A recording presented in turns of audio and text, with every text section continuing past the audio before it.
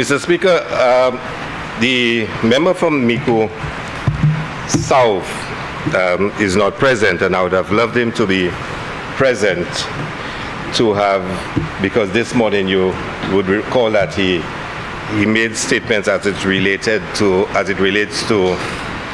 GPH, the Global Ports Holding, and I had indicated to him then that when I spoke in the afternoon, I would have provided some clarity on some of the issues that he had raised. And it's important, Mr. Speaker, that I correct some of the points that he made this morning, because you would notice the attempt that we're making through the amendment proposed, and we spoke of creating an investment climate in the country where we can spur business development. We spoke of creating the linkages between the ministry responsible for business development and for investment. And all of that is about creating an investment climate that's conducive to the economic growth that we need for the national development process in St. Lucia. And I think it is really important that St. Lucia focuses on the difference between the opposition and how they operate and this government. And a member earlier today spoke of we doing our work in a focused manner, deliberate, knowing exactly what it is we need to do to take St. Lucia forward. And you compare that with what's happening with the opposition. There is nothing about the actions of the opposition that gives you the impression that they are concerned about creating an environment in this country that is conducive for national development. When you hear some of the comments emanating from the opposition, they speak of burning down the country. They speak of, blocking roads. And you even heard the member speak of the big match they want to have next week. Everything that one would expect an opposition that is not committed and sincere about national development and about taking the country forward.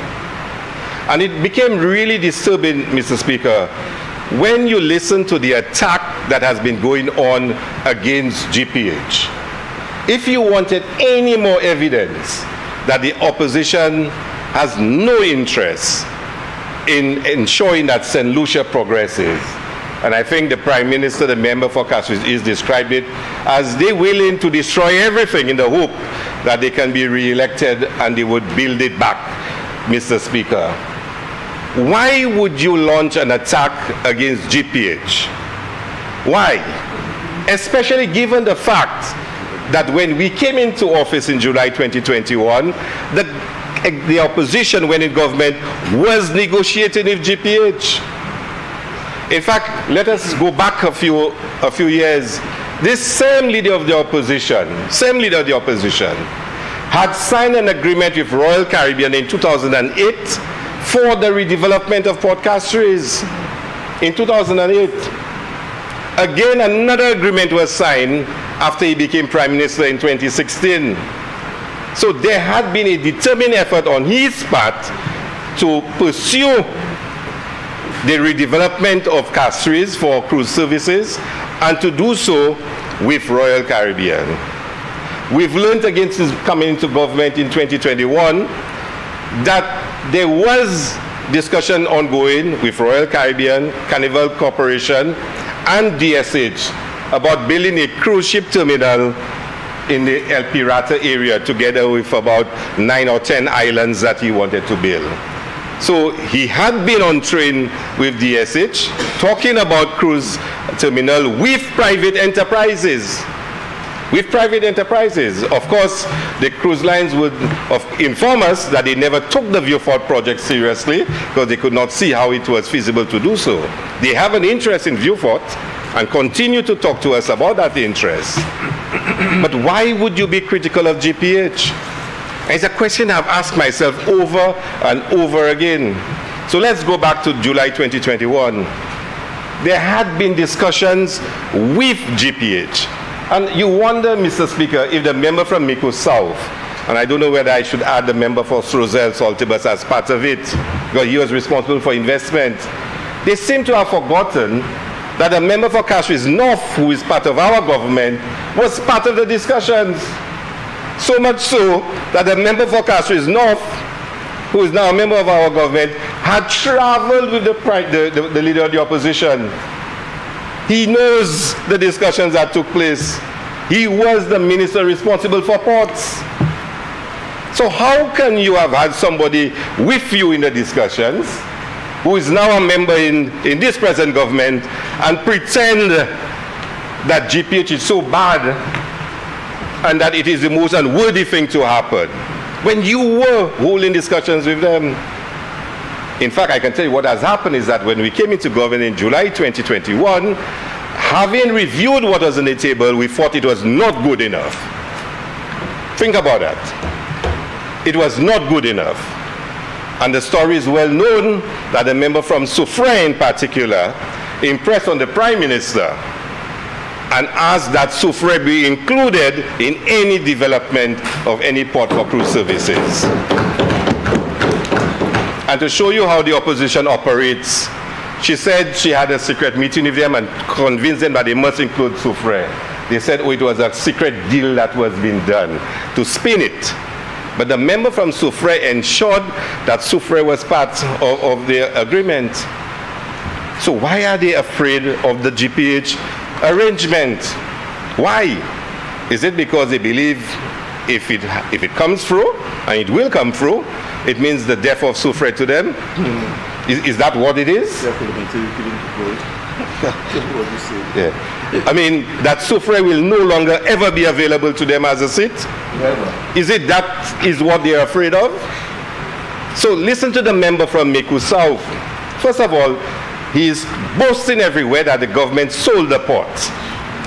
Now, seriously? That the government sold the port? And to actually hear members of the party, and I cannot say I've ever heard a member from Strozel Saltibus repeat it, but I'm sure he'll know better, to actually say that they've sold the port. I can inform this honorable chamber that the government has not sold the port and will never sell the port. What has happened, investment, I'm closing comments. What has happened, no, I was making the point I had to respond to comments made by the member from Meku South this morning about GPH. You want to rise on a point? Clarification. Clarification? Member for Strozel, I notice you are asking the Deputy Prime Minister for permission in my house. Just kidding, just kidding. You see, Mr. Speaker, there's some relationships that go beyond the politics, and I'm always happy when, you know, my friend and colleague, I can say it anyway, because there are things that are a lot deeper than actually I was not sure what we were discussing, so he had to give me clarification. But the whole issue of the GPH deal, Mr. Speaker, and I'm seeking some clarification, is that, and there's a question that has been asked, and is the member for Soufrière, one of the things she said when she stood up is she's been very concerned the amount of disinformation and misinformation that has been going on recently. And very recently I was invited to a forum at Sandals discussing that very same thing. And one of the points that stuck with me was one of the presenters said, lack of information is just as detrimental as misinformation and disinformation. And I think that is the whole issue with GPH, because there's not been anything forthcoming, and that's the concern. And questions that have been asked is, has there been due diligence? Okay, has there been due diligence? When you go on the GPH site, which is public, there are a number of questions. When you analyze the last set of balance sheets, number of concerns. So people have a right to ask these things. Now, I'm hearing you for the first time. You may have spoken about it before, trying to clarify certain things. But I'm saying there should be a broader transparency with regards to that, because that's significant. So I just wanted to say that, because I think the GPH thing is significant enough for us to know as St. Lucians.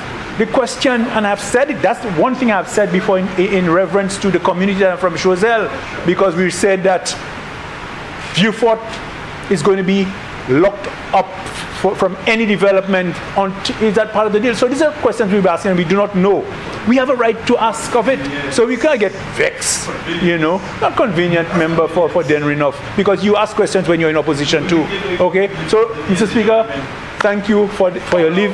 And yeah. Before you proceed, Deputy Prime Minister, member for Swazel, every member before taking his oath or her oath is presented with the standing orders. The standing orders make provision for any member to ask of any minister, either written or orally, any question to be answered in Parliament. I don't know that the opposition has taken advantage of that. So to blame the minister for not giving information is equally to say that you have not requested what is your duty under the standing orders and in this House. Please proceed, Deputy Prime Minister. You might put off your mic. Bradley. I mean, honourable member, it is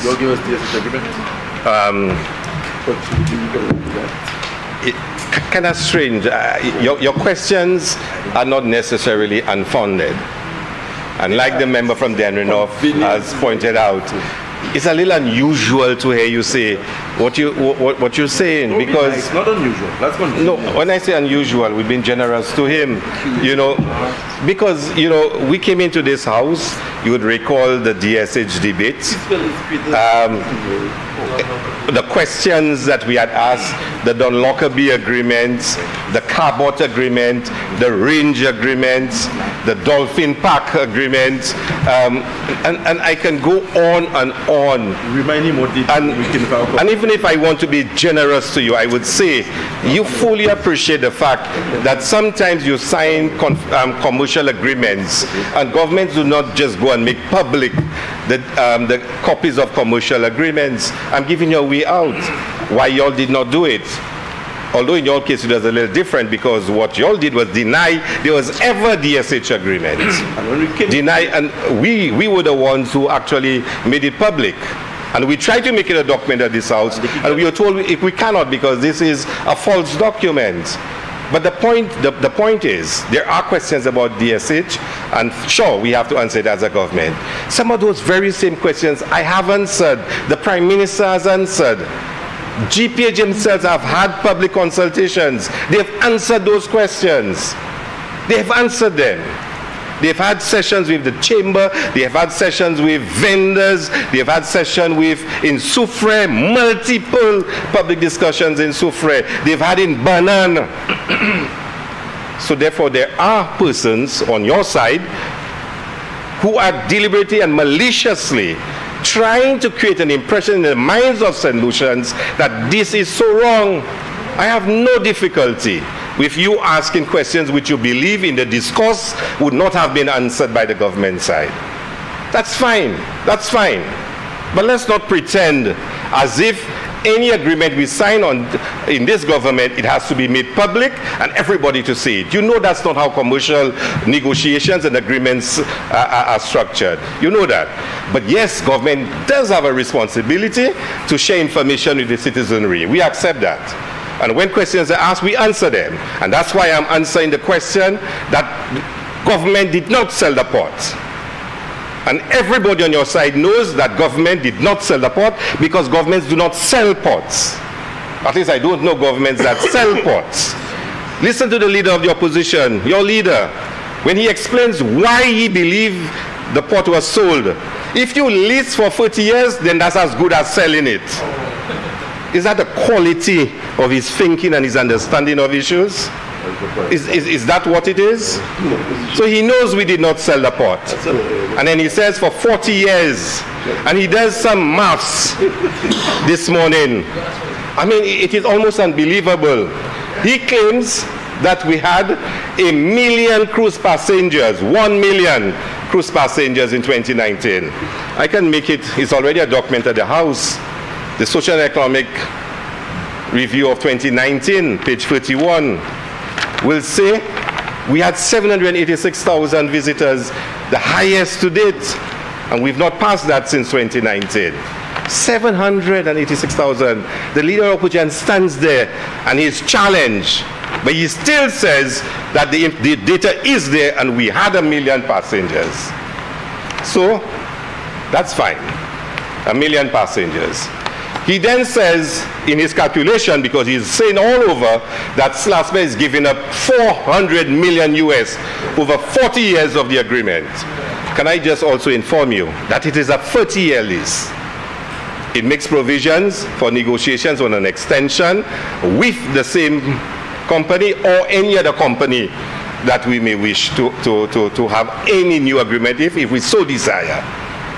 But let's assume, like he said, 40 years. So he says 40 years by 1 million, and then he calculates that the head tax is $10 US. Now that's the deceit of the man, or the member, if I can say so, Mr. Speaker. He's not there. 10 US ahead. He knows, because he's been part of the tourism infrastructure for a long time, that we have never had an increase of head tax in the history of St. Lucia. Never. Never. The last attempt was by Dr. Kenny Anthony administration together with the present Prime Minister, and we all know what happened to it. We tried to do it together as an OECS, a couple of countries pulled away, changed their mind, and then we ended up in the same situation. We've never had an increase. So the head tax is still $650, $150 goes to solid waste management, $250 goes to SLASPA, and $250 goes to government. He then says this morning that the cruise ships had agreed with him to increase it to $10. That's why he's using $10. And the question must be asked, if you were Prime Minister and the cruise ships agreed to increase the head tax to $10, why didn't you accept that and increase it? Why did you keep it at what it was? He said so this morning. He said before he left, the cruise ships had already agreed to increase the head tax to $10. But he, as Prime Minister, did nothing about it. What does that tell you? Are you in cohorts with the cruise ships? We've never had a head tax increase, and the cruise ships said they're willing. Imagine the cruise ships saying they're willing to increase it to $10, and he's not doing it.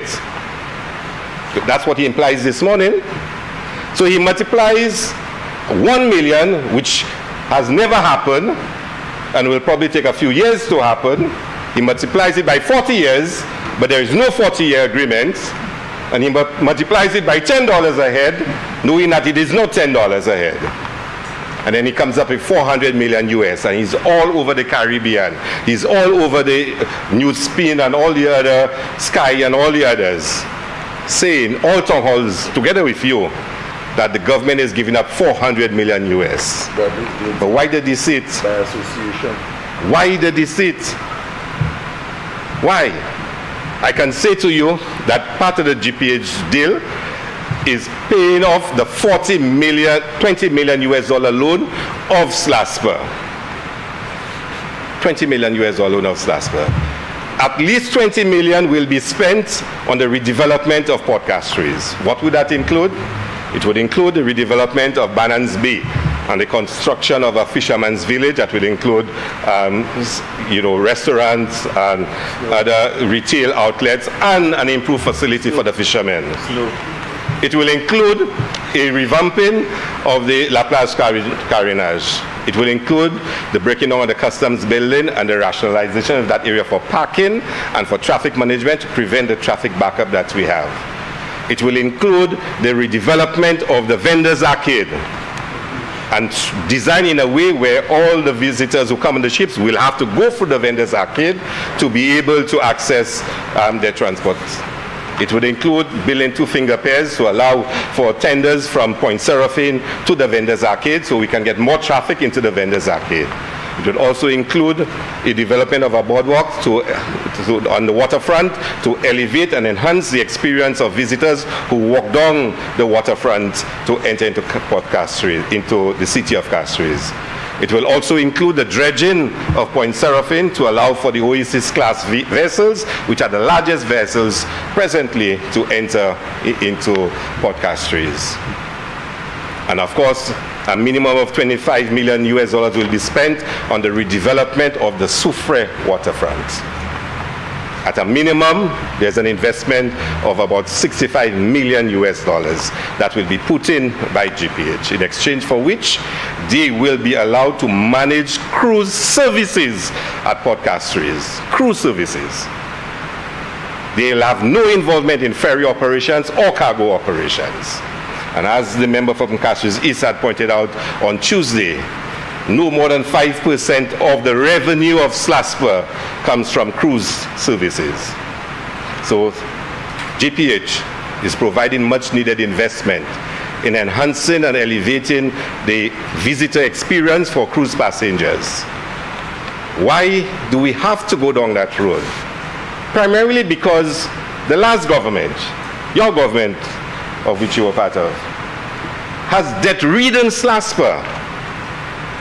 At a time when we decided to have gone with a PPP for the redevelopment of the Ernest International Airport, the government decided instead to burden SLASPA with a loan of $175 million.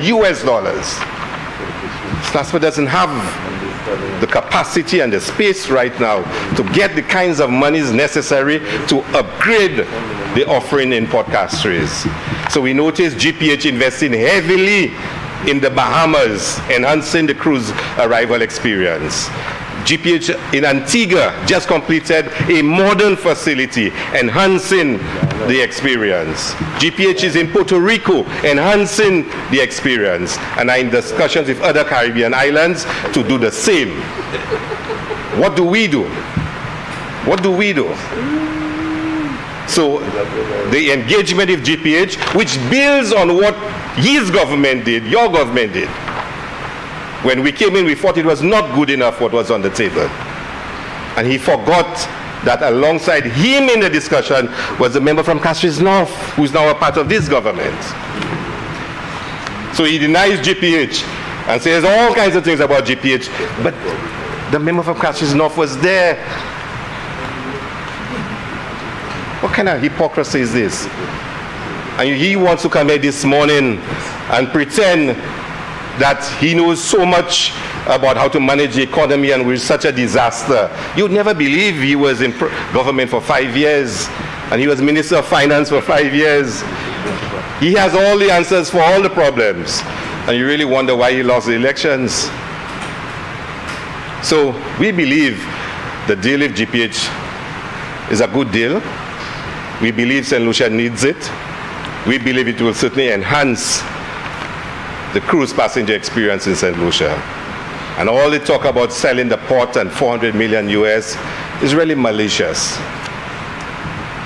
And of course the attack on St. Lucians who have been employed by GPH. And this one really baffles me. It really baffles me. Why would you be decrying a St. Lucian professional who has been given the regional job to manage GPH investments? Why? And to claim that there is nepotism and there's a connection between the bank, because the bank gave some of the financing of GPH came from a local bank. And you wonder, is it new? And you are a banker? Is it new that investors get part of their financing from local banks? Is that unusual? But compared with what he did, now GPH going to a local bank is an entirely private transaction. The government is not involved in that. But remember what happened with a development in the north, where the NIC was prepared to buy lands for purposes to suit St. Lucians and for St. Lucians to own it. What did he do? He encouraged the NIC not to buy the land, but to give it to a developer who for years had been trying to raise the money to buy it. Now think about that. How can he conceive of doing this, but want to decry a private company from getting some of their financing from a local bank, which is normal and usual in the conduct of business? And when St. Lucians expressed their dissatisfaction with the fact that workers' pension funds were used by a foreign interest, do you know what they did? You were probably still there at the bank. I'm not sure. They went to a local bank to get the money to pay off the NIC loan. He said nothing. He was part of it. At least he was Minister of Finance and Prime Minister. But he's announcing to the world that GPH is doing something so wrong and wants to agitate St. Lucia and tell them to get vexed, get angry against GPH. But why? Is it the fear of what can happen in Soufrière? Is it just ranking maliciousness? But it's consistent with his behavior. It's consistent with his behavior. Because that same leader of the opposition would announce to the world that DSH is preparing to sue the government of St. Lucia for non-delivery on the DSH contract. And that one really struck me. Because we came into government in July 2021, and I'm going to be careful how I speak about DSH, because as you know, we are aware that they record everything we say for obvious reasons. We took a very clear principled position when in opposition, that we believe the terms and conditions were not in the best interest of St. Lucia, and we were opposed to them. We outlined the exact clauses we had a problem with, and we said it should be renegotiated. That was our position. That was our position. The Prime Minister signed an agreement together with you within a month of being elected in 2016. The then Prime Minister. Within a month. Signed it. But let's put that aside. When we came back into government in July 21, we repeated our exact position to DSH. That we wanted an opportunity for us to renegotiate aspects of the deal because we felt it was not in our best interest. I won't tell you what was said to the Prime Minister by DSH about the government that you served in. Suffice it to say, we continued talking to DSH about what we thought was unacceptable, and they expressed their views to us. And yes, they did serve an intent or notice to us for the possibility of arbitration and the issues about that. But they never made it public. We never made it public. We continued to try to resolve our issues. It never became public. Why would the leader of opposition in St. Lucia, 2 weeks after he had a dance at the DSH horse facility, announce to the world that DSH was going to sue the government of St. Lucia? Why did he do it? Maybe you can ask him. Why? Is it to desecrate St. Lucia? Is it to destroy the reputation of St. Lucia as an investment destination? Why did he do it? DSH never even did it. We didn't say anything because we still believe we can talk and we can resolve the differences. It's because he wants to destroy what has been done to move St. Lucia forward. It is because he wants to destroy this very investment climate that we spoke about. And when someone would say that we must vote St. Lucian, meaning vote people that care about St. Lucia, people that are committed to St. Lucia, he takes offense and your party takes offense. And a lot of noise is being made because you all feel offended that somebody said what you need in this country are people who are committed to the ideals of this country and prepared to work for this country and care about this country and care about the region and its institutions. You should not take any offense when that is said, because the behavior I've just stated there of your leader demonstrates somebody who has no liking for St. Lucia. Doesn't. Shouldn't feel offended. And shouldn't make noise about anybody saying that. After all, he said clearly he's a product of Canada. So he said to us he was born in Martinique under certain circumstances. He was an American citizen and he's a product of Canada. And then he said, Puerto Rico. And Puerto Rico? No, I didn't hear Puerto Rico. And then he says he's now committed to St. Lucia. So you lose elections now, so you're now going to be committed to St. Lucia. So there's a fundamental issue with the leader of the opposition and his commitment, his connection, his connectivity to St. Lucia. And you know, he stands up there on Tuesday and he speaks about tourism arrival. The leader, the Prime Minister, the member for Castries East, spoke about tourism And he spoke of the reports and the contribution tourism is making to this country. And he's almost annoyed at the Prime Minister because, and he's predicting there's going to be gloom and doom for tourism in St. Lucia. And wait and see what's going to happen. And we said to him, the numbers show that we're actually doing better than we did last year. And what did he say to me? He hoped the table I distributed, I can read it. Well, I think I can read it. At least I know every member in here can put on the table their qualifications and where they studied and which school they went to. Maybe someday you should ask your leader to show which university or which school he went to. Might be most interesting. But let's move on. Look at the table, and what does it say about our tourism performance? What does it say? Is this doom and gloom? That the tourism industry is about to collapse in St. Lucia? Is that what it says? But he's not here this afternoon, and for good reason. So, Mr. Speaker, we really believe that the creation of an investment climate is critical for our national development. We believe we must build the institutions, build the structures that can work together and that can create that enabling environment where investors want to come to the country. We believe that we do have political differences and we believe that we will not agree on anything. But we have always been reminded by our Prime Minister, especially when we were in opposition, that we must keep our eyes on the prize. And the prize is always the well-being and welfare of St. Lucia. So whatever we do, we must always make sure we do not destroy that, because we might never be able to take it to where it has to go. So we'll disagree, but we'll never behave the way he does. And what he has done and what he continues to do to destroy the reputation of St. Lucia is totally unacceptable. So you ask the questions, and they're fair. You can ask those questions. But the context in which you're asking them, it is really unacceptable. So, Mr. Speaker, I ask that members approve and we move to committee stage. Thank you.